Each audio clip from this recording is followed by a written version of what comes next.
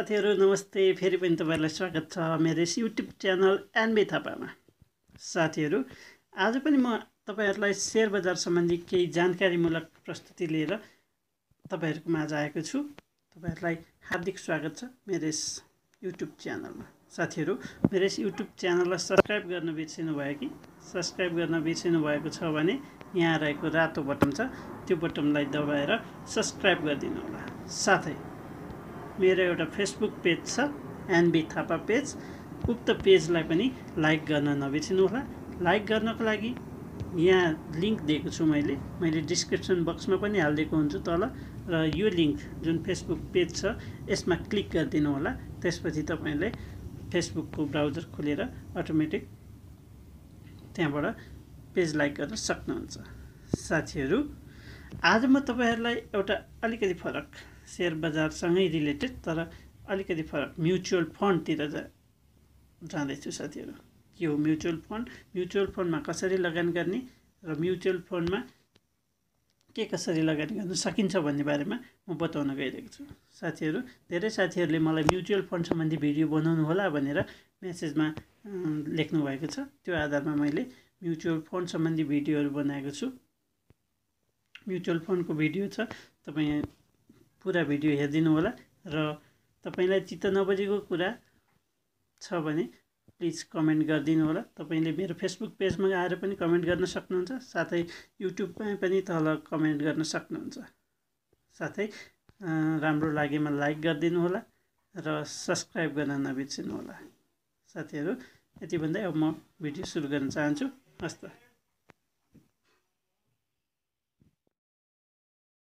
Mutual फन्डको बारेमा केही भन्नु पर्दाखेरि म्युचुअल फन्ड भनेको तपाईले 10 रुपैयाँमा प्राप्त गर्न सकिने र प्राइमरी मार्केटमा साथै सेकेन्डरी मार्केटमा पनि किनबेच गर्न सकिने एक प्रकारको शेयर नै हो। साथीहरु सानो युनिट हो।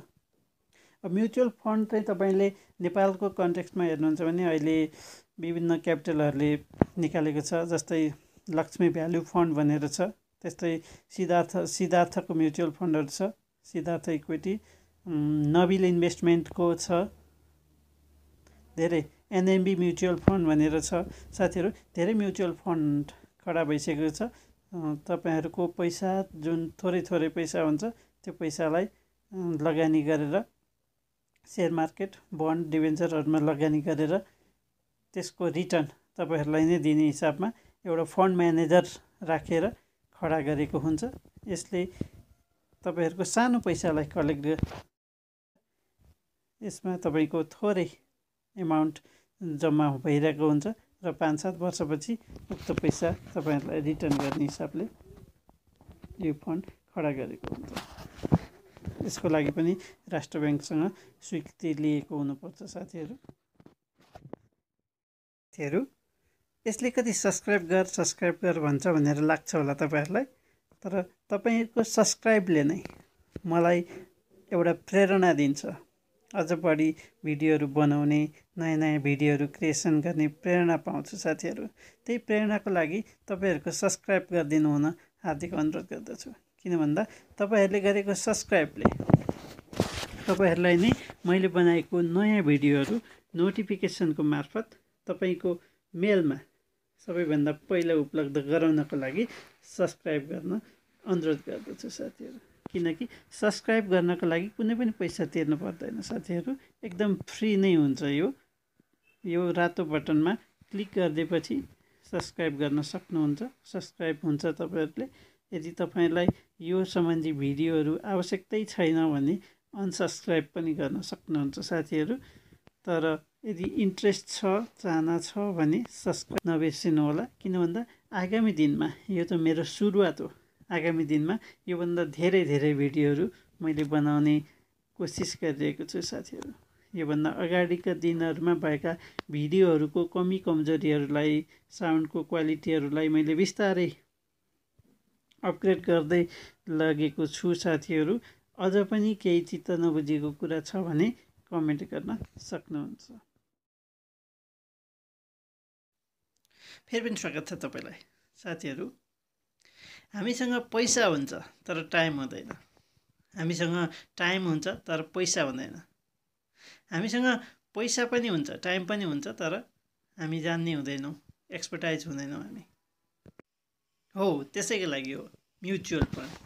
साथीहरू, म्युचुअल फन्ड हाम्रो फेसबुकमा म्युचुअल फन्ड हुन्छ नि, उसको पनि साथी तपाईँको पनि साथी भएपछि म्युचुअल फन्डमा काउन्ट हुन्छ। त्यस्तै हो म्युचुअल फन्ड, उसले पनि थोरै लगानी गर्ने, तपाईँले पनि धेरै लगानी गर्ने र अर्कोले पनि थोरै लगानी गर्ने। एउटा समूह हुन्छ, एउटा टिम भन्छ, त्यो टिमबाट थोरै थोरै लगानी गरेपछि म्युचुअल फन्ड एउटा खडा हुन्छ। त्यो म्युचुअल फन्डलाई हामीले सदुपयोग गर्नुपर्छ। त्यो म्युचुअल फन्डको पैसालाई कुनै सेयर बजारमा अथवा सेक्युरिटी मार्केटमा इन्भेस्ट गर्नुपर्छ।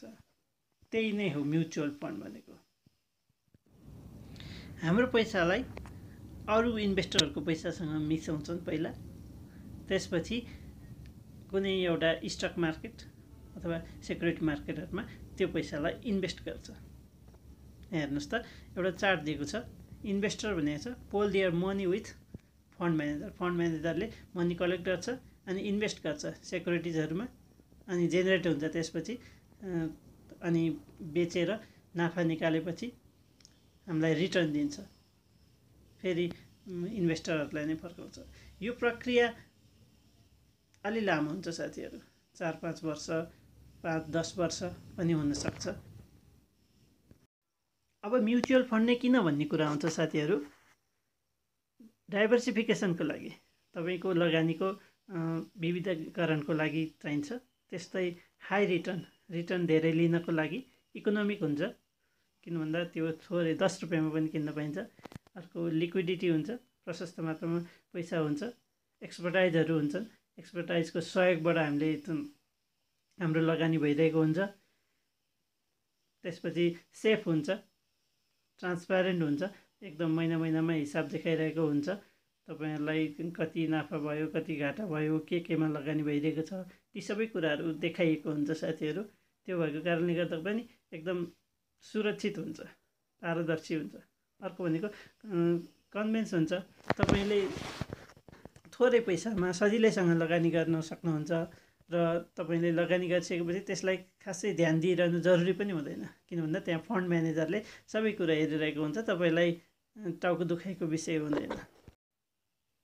अब म्युचुअल फन्डको टाइप्सहरूमा चाहिँ कस्तो हुन्छ भने, म्युचुअल फन्ड एउटा म्याच्युरिटी पिरियडको आधारमा हुन्छ। त्यो भनेको कस्तो भने कति वर्षको, 5 वर्ष, 10 वर्ष, 7 वर्ष त्यसरी छुट्याएको हुन्छ। अर्को भनेको अब्जेक्टिभ्सको आधारमा पनि, जस्तो के उद्देश्यको लागि म्युचुअल फन्ड खडा गर्ने भनेर पनि हुन्छ। जस्तै ब्यालेन्स फन्डको लागि, इक्विटीको लागि हो कि, गिल्ड फन्डको लागि हो कि, इन्कम मनी मार्केटको लागि, इन्डेक्स फन्डको लागि, सबै त्यो अनुसार टाइप छुट्टै हुन्छ साथीहरू। यो सम्बन्धी खासै अरू पनि क्लासमा भनिदिने छु मैले। अब यसरी हामीले म्युचुअल फन्डलाई खोजेर म्युचुअल फन्डमा लगानी गर्नुपर्ने हुन्छ साथीहरू। एकदम सिम्पल तरिकाले हामी लगानी गर्न सक्छौँ, थोरै पैसाले हामी लगानी गर्न सक्छौँ। किन भन्दा म्युचुअल फन्डमा तपाईँले 10 रुपियाँ लगानी गर्न सक्नुहुन्छ। यो पनि आइपिओ जसरी नै खुल्छ साथीहरू। नेपालमा अहिले धेरै म्युचुअल फन्ड भइसकेका छन्। हामीले बच्चाहरूले पनि बचत गर्ने बानी सिकाउनु पर्ने हुन्छ।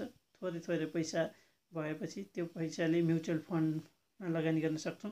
हामीले सेकेन्डरी मार्केटमा पनि किन्न सक्छौँ, यसलाई सेकेन्डरी मार्केटमा पनि किनेर राख्न सक्छौँ। तर प्राइमेरी रूपमा आइपिओ जसरी पनि हामी किन्न।